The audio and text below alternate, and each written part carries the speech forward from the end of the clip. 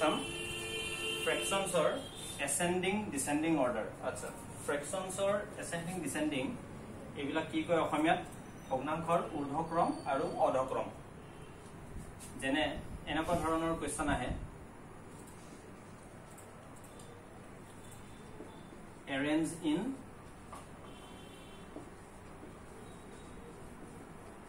ascending order 2/3 4/5 6/7 8/9 এনেকুৱা ধৰণৰ দিয়ে ইয়াতে কম অতি কম সময়ৰ ভিতৰত তোমালোকে কৰিব লাগিব কোনটো সৰু কোনটো ডাঙৰ এইখিনি বস্তু অতি কম সময়ৰ ভিতৰত উত্তৰটো উলিয়াই দিব লাগিব স্কুলত আমি কি পঢ়িছো ইয়াৰে গোটেইখিনি আমি তলৰখিনিৰ এলসিএম ল'ব লাগে বা লসাগু ল'ব লাগে তাৰ পিছত পূৰণ কৰি থাকিব লাগে সৰু সংখ্যাত সেইবিলাক তোমালোকে সহজে কৰিব কিন্তু যেতিয়া জটিল সংখ্যা আহি যায় ইয়াতে যদি 27 আহি যায় 35 আহি যায় 23 আহি যায় বা 99 আহি যায় তো এইবিলাক এনেকুৱা ধৰণৰ যদি তলৰ ডিনোমিনেটৰৰ হৰটোত যদি আমাৰ কমপ্লেক্স বা ডাঙৰ সংখ্যাবিলাক যদি আহে তেতিয়া আমাৰ বহুত জটিল হয় আৰু ইয়াৰ কাৰণে আমাক কি লাগিব শৰ্টকাট তো এই কোৱেশ্চনটো কৰাৰ আগতে ascending descending or কিছুমান নিয়ম আছে এই নিয়ম বিলাক আমি আজি আলোচনা কৰিম ইয়াৰ তিনিটা ধৰণৰ থাকে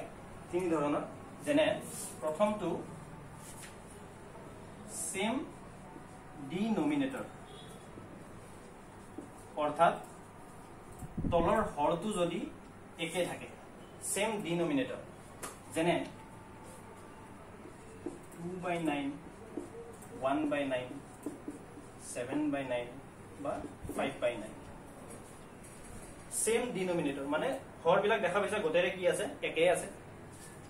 ইয়াৰ যদি তোমাক খুদে আটাইতকৈ সৰু কোনটো মিনিমাম কোনটো বা আটাইতকৈ ডাঙৰ কোনটো বা যদি প্ৰশ্নত কৰে যে এসেন্ডিং অৰ্ডাৰত ইয়াক এৰেঞ্জ কৰা বা ডিসেন্ডিং অৰ্ডাৰত তুমি এৰেঞ্জ কৰা ঊৰ্ধ্বক্ৰমে এৰেঞ্জ কৰা ঠিক আছে তো এটো কি কৰিবা ডিনোমিনেটৰ যদি সেম থাকে আটাইতকৈ ডাঙৰ কোনটো এইটোৱে ভ্যালু হৈ যাব আমাৰ ম্যাক্সিমাম আটাইতকৈ সৰু কোনটো আছে 1 এইটোৱে হ'ব মিনিমাম এইটো একেবাৰে সহজ ইয়াতে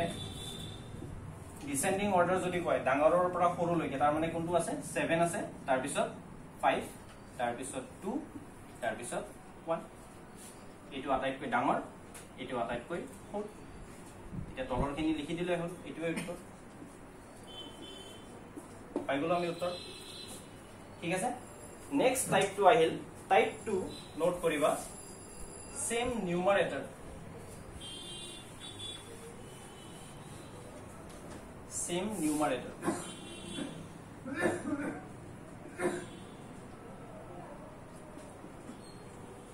সেম নিউমাৰেটৰ যেনে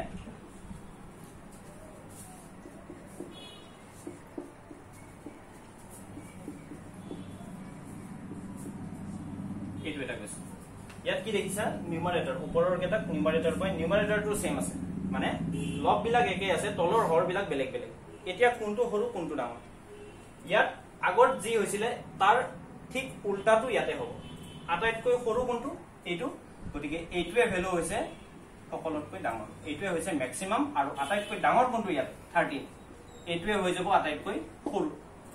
এতিয়া যদি তোমাক সুধা হৈছে যে ডাঙৰৰ পৰা সৰুলৈকে নিয়া তুমি কোনটো আগতে লিখিবা ডাঙৰ কোনটো ইয়াতে 5 তাৰে পিছৰ কোন মানে কোনটো ডাঙৰ আছে 10 নেক্সট কোনটো আছে 11 লাষ্টত কোনটো আহিব 13 এতিয়া ওপৰত কি আছিল এটো বহাই দিও হৈ গল ইয়াত তোমালোকে লসাগু লব লগা হোৱা নাই এলসিএম লবা মানে কোনো ধৰণৰ দৰকাৰ হোৱা নাই কম সময়ৰ ভিতৰত এটো তোমালোকে আনসাৰ পাই যাবা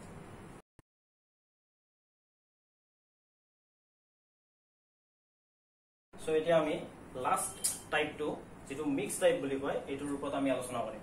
এতিয়া মিক্স মানে কি আগৰ দুটা কি আছিল এটা সেম ডিনোমিনেটৰ আছিল তাৰ মানে তলৰ কেটাৰ গটেৰে একে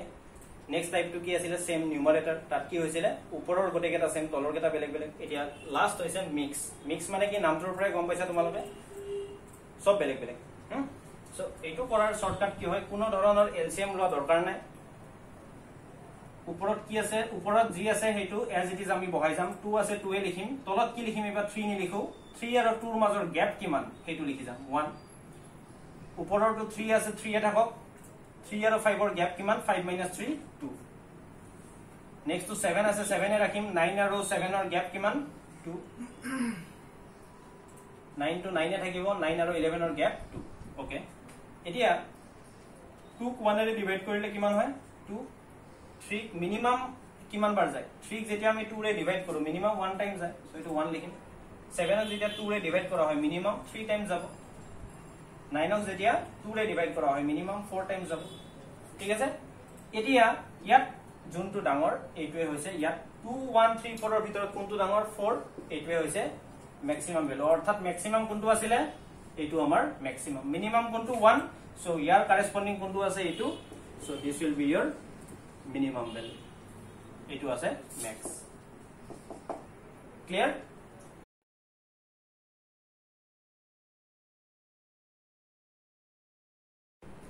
আচ্ছা এতিয়া মিক্সৰ এটা এক্সেপশন তোমালোকে পাবা আগতে ইয়াৰ আগত যেটো মানে মই পদ্ধতি কলো যেটো মেথড কলো হেতু এটা এক্সেপশন পাবা কি হ'ব আগত কি পাইছিল 1 2 3 4 পাইছিল তো তোমালোকে ডাইৰেক্টলি ক'ব পাৰিছিলা যে কি হয় কোনটো হৰু কোনটো ডাঙৰ তোমালোকে ডাইৰেক্টলি উলাই যাব পাৰা যদি ইয়াৰে যদি যি কোনো দুটা যদি একে আহি যায় তেতিয়া কি কৰিবা কোন হৰু কোন ডাঙৰ তুমি কি কৰিবা সো এই এটা एग्जांपल এটো এটা এক্সেপশন মিক্সৰ টাইপ মিক্সে হয় কিন্তু অলপ এক্সেপশন আছে চাইলো কি কৰিব লাগে আমি ওপৰত 4 আছে 4 এ ৰাখিম ডিফাৰেন্স কিমান আছে 3 ওপৰত 11 আছে ডিফাৰেন্স 2 ওপৰত 3 আছে ডিফাৰেন্স 5 ওপৰত 9 আছে ডিফাৰেন্স 7 ঠিক আছে এতিয়া চাই যাবা 4 ক যেতিয়া 3 ৰে ডিভাইড কৰো মিনিমাম কি টাইম যাব 1 এটুক যেতিয়া 2 ৰে ডিভাইড কৰো মিনিমাম 5 ইয়াত কৰি এটু সৰু হয় সো মিনিমাম 0 হ'ব 0 পইণ্ট সামথিং হ'ব 9 ক যেতিয়া 7 ৰে কৰা হয় এটু 1 হয় তো ইয়াত তোমালোকে কি দেখা পাইছা এটু 1 এটু 1 এটা কাক সৰু পাতি কাক আমি ডাঙৰ পাতি সো এটু ক্লিয়াৰিফাই কৰাৰ কাৰণে আমি নেক্সট লেভেললৈকে যাব লাগিব নেক্সট লেভেল মানে কি কোনো ৰকেট সায়েন্স নহয় ভয় খাব নালাগে তাতে থাকা ইয়াতে কৈ আছো পইণ্টৰ পিছত কি হয় আমি হেতু লিখিম এটু কিমান হৈ যাব 4 ডিভাইডেড বাই 3 1 পইণ্ট কিমান হ'ব মান ডিভাইড কৰিছো 3 1 যা 3 ব্যালেন্স 1 পইণ্ট এটা আহিলে 0 আহিলে 3 3 সো এটু কিমান হৈ গল 1.3 এটু কৰিলে কিমান পাবা তুমি ঠিক তেনেকে 1.2 পাবা এতিয়া তুমি ক্লিয়াৰলি ক'ব পাৰিবা 1.3 ডাঙৰ নে 1.2 ডাঙৰ obviously 1.3 ডাঙৰ সো এই প্ৰশ্নটোত যদি তোমাক ডিসেন্ডিং অৰ্ডাৰত সোধা হৈছিল যদি তোমাক প্ৰশ্নটোত কৈছিলে যে ডাঙৰৰ পৰা সৰুলৈকে নিয়া বা অধক্ৰমে নিয়া তেতিয়া হলে কি লিখিব লাগিব 5 টো আটাইতকৈ ডাঙৰ